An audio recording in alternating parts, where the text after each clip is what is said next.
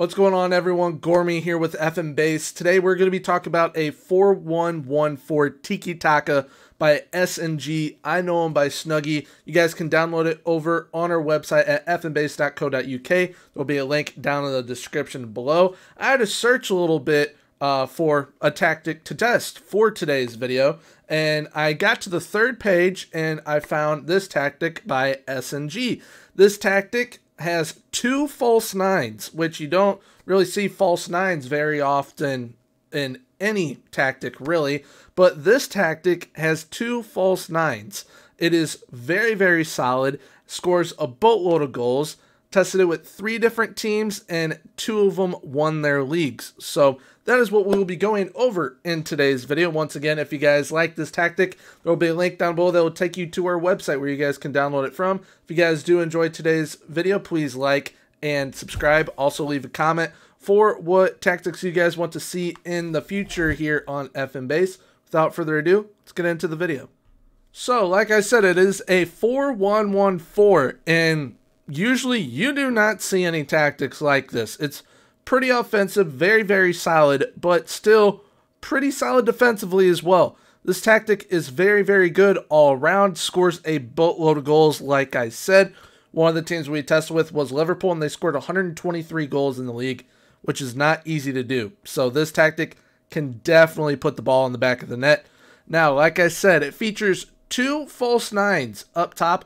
Also has 2 inverted wingbacks on attack. Inverted wingbacks are very, very good this year in FM22, and Snuggie likes to use inverted wingbacks, and a majority of the time they're absolute units. You guys will see in today's video that these inverted wingbacks are absolute beasts within this tactic. Now, getting started with things up top, on the left false nine, there are no instructions added.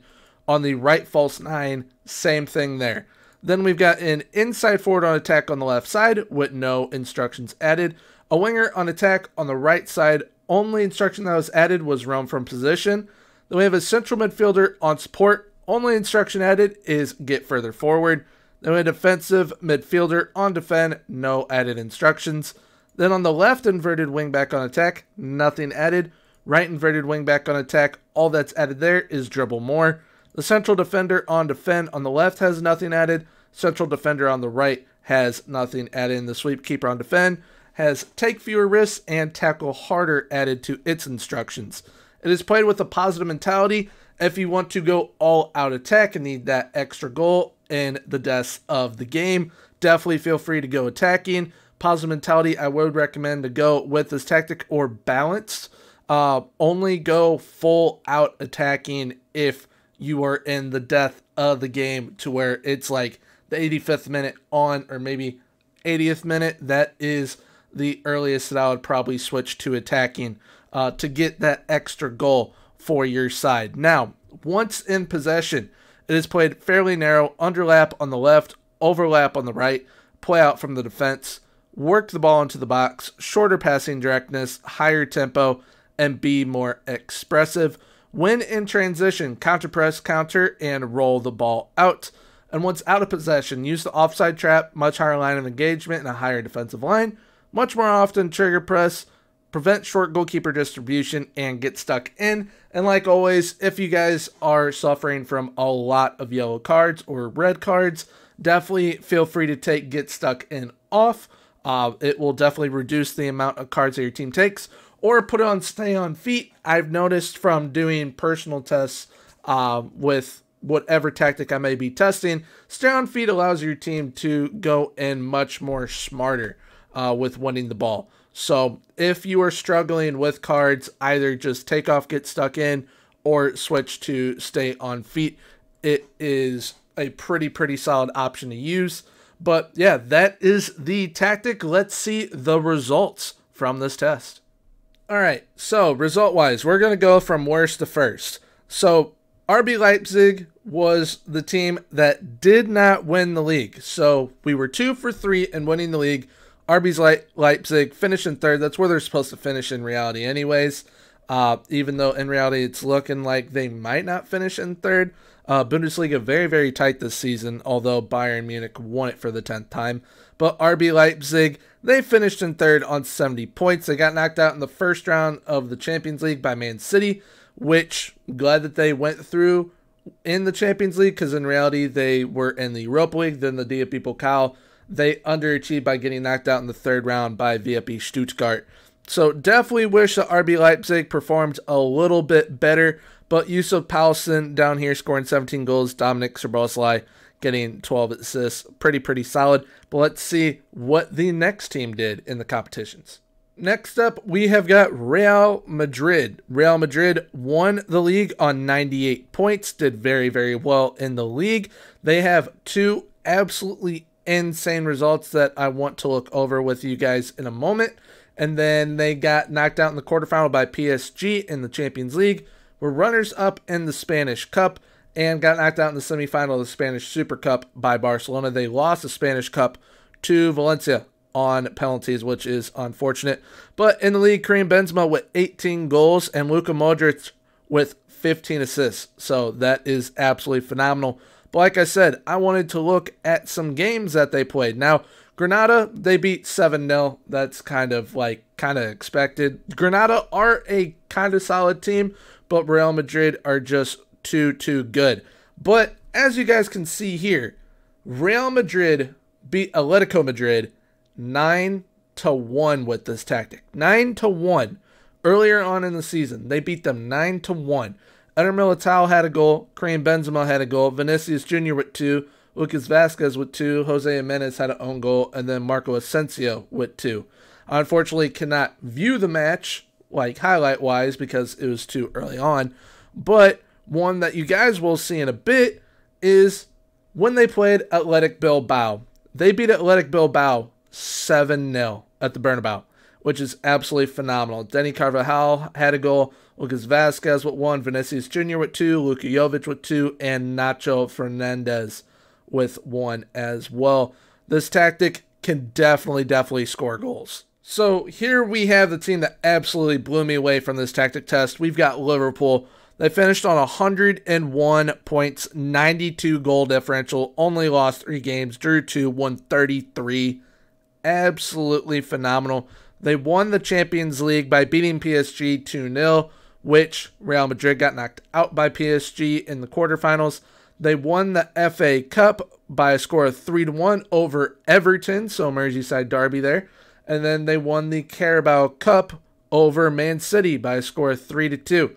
So very happy with the results that we got from this test. Liverpool absolutely phenomenal. As you guys can see down here, Mohamed Salah with 32 goals in the league and Sadio Mane with 15 assists. Andy Robertson's highest average rating on the team at 8.01 for the season in the league. That's absolutely phenomenal. But going a little bit more in depth with Liverpool, they scored 123 league goals. They had the most shots in the league, fewest shots against in the league. They were in 6th for best pass completion with 89%. They were in 3rd for most possession with 55%. Most tackles won in 3rd with 700.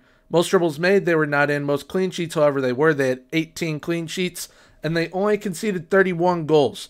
So this tactic, absolutely phenomenal from a total team perspective. And now we're looking at the player overview side of things. Mo Salah had 32 goals, leading the league. Then we got Sadio Mane with 15 assists, Andy Robertson with 13, Trent Alexander-Arnold with 11, Mo Salah with 10, most shots, Virgil van Dijk and Mo Salah in there. Most player of the match performances, Mo Salah with 7, Trent Alexander-Arnold with 6, Andy Robertson with 5. Most key passes, Andy Robertson with 137, and Trent Alexander-Arnold with 131. Those are those inverted wingbacks on attack putting in work right there. Then you got best pass completion, no one was in. Most tackles won, no one in either, nor dribbles made. But clean sheets, Alisson had 17. Fewest conceded, Alisson was in 2nd for fewest conceded. This tactic is absolutely phenomenal. Really like it. Even though it is playing 2 false nines and it's more of a support type role, they balled out with this tactic and the inverted wingbacks on attack. did very, very well playmaking-wise, as you guys could see with Andy Robertson and Trent Alexander-Arnold. Yes, they are both elite-type talents, but seeing what they can do as inverted wingbacks when they usually play as a wingback or a fullback in reality is very, very impressive. Let's see how this tactic performs within the match engine.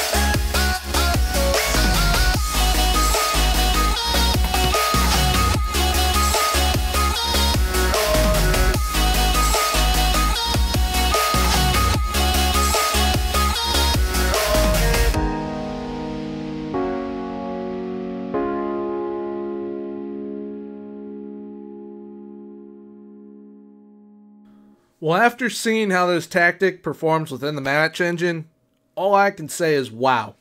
That tactic looks absolutely phenomenal. Everyone contributes. You get to see the inverted wingbacks really have an influence playmaking-wise, goal-scoring-wise. The false nine, especially with Real Madrid, when you saw Benzema drop in deep, get that over-the-top pass.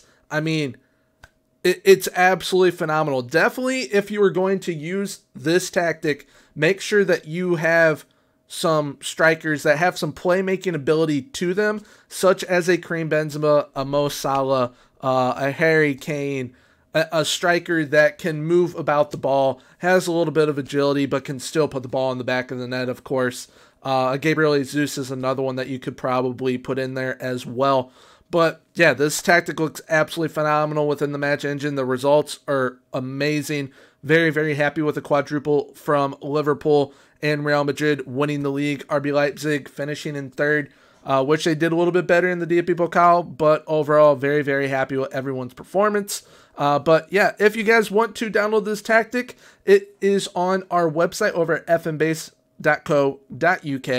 There's a link down in the description that you guys can visit to download this tactic from.